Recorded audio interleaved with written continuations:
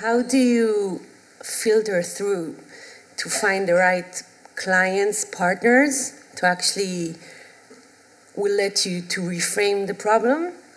And when you do, how do you walk them through the process, and how do you still stay accountable for the results? Yeah. So,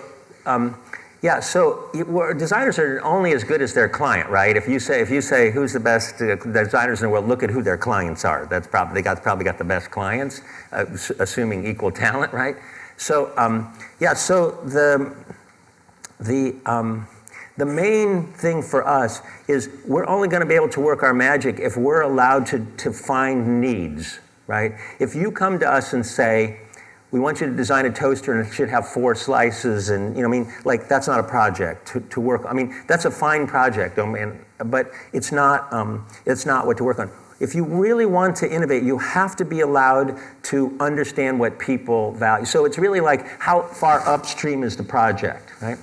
But that doesn't even guarantee it's a good project, because it's so personal. What you really want to do is make sure you have the right person, like the right champion in the company. So when it's probably not a secret that a lot of my students end up at IDEO, and they come to me, and when they get their first project, they're always like, I remember this woman, Betsy, and she came and said, my first project, it's industrial wipes. I thought I was going to cure cancer, and my first IDEO project is industrial wipes. I said, just wait. I knew who the client was. Just wait, right? And in this project, she met a person who still mentors her today, a fabulous CEO.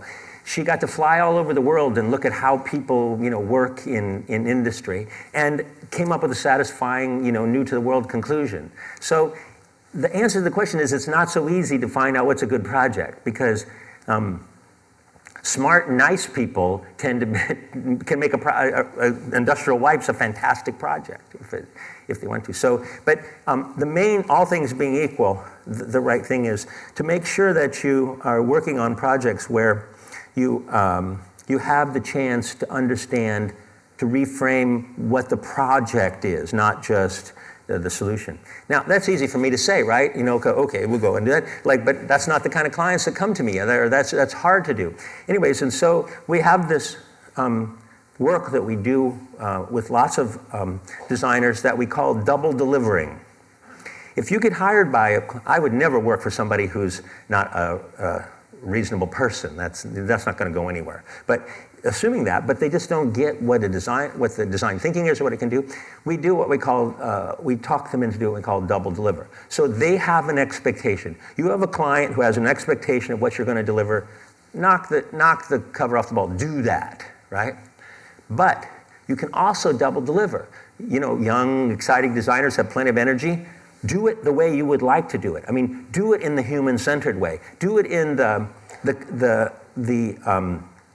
in a way that comes up with lots of ideas rather than just the one that they've already prescribed, right? And deliver that. So here, Miss Client, here's the thing you asked for. But I was just thinking about it and working on it. Spent 400 hours over here, and look at this, right?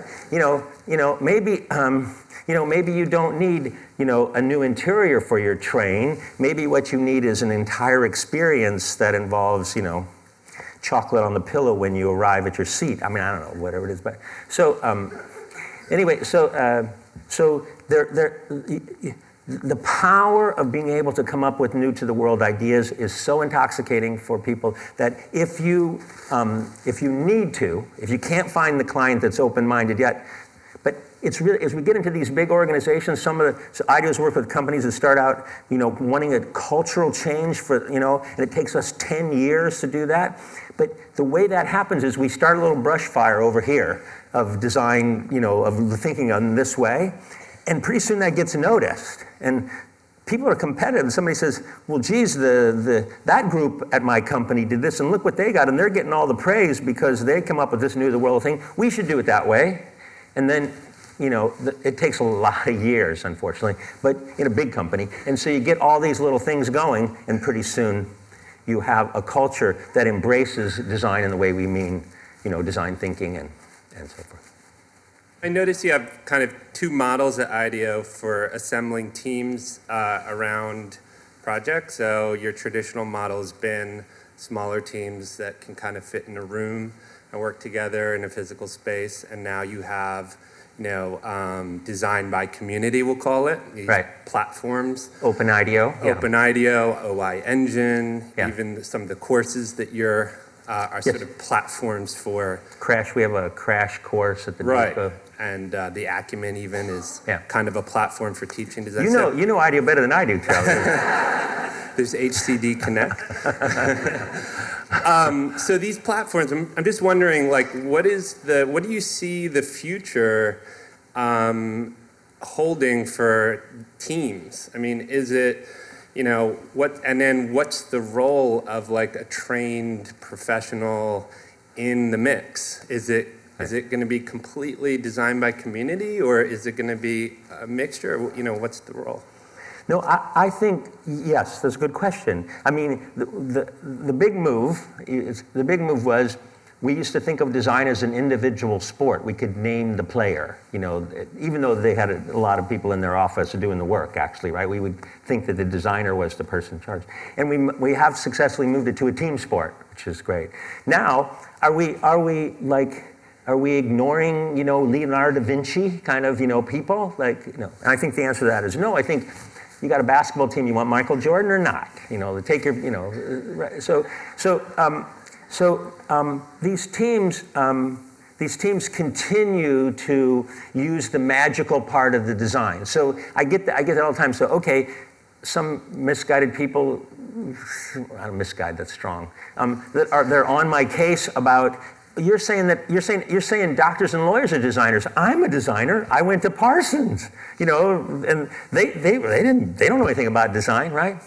And the answer is that the design person at OI Engine or Open IDEO, there's still a design person who is the process leader that's saying we should do this now, right? And who's still contributing. I mean, the best thing that happens in teams is that everybody owns the idea. But the truth is, we're trying to make rock star designers who lead those groups, who are actually, the ones who are driving the overall creative nature of it, including some of the individual ideas. But so the place for it's just a little bit like when I graduated from school, I thought that, design or engineering was going to be the most important thing. And then I got out there and these business people were driving the bus. I mean, who anointed them head? But they were. So you had to figure out how you're going to make your contribution given that the bus is being driven by somebody else, right? The good news is we're driving the bus more than we ever have before. But you got to step up, and the role that I always say to the designer who's worried about that in the group is step right up there and lead the process. That's our role, right?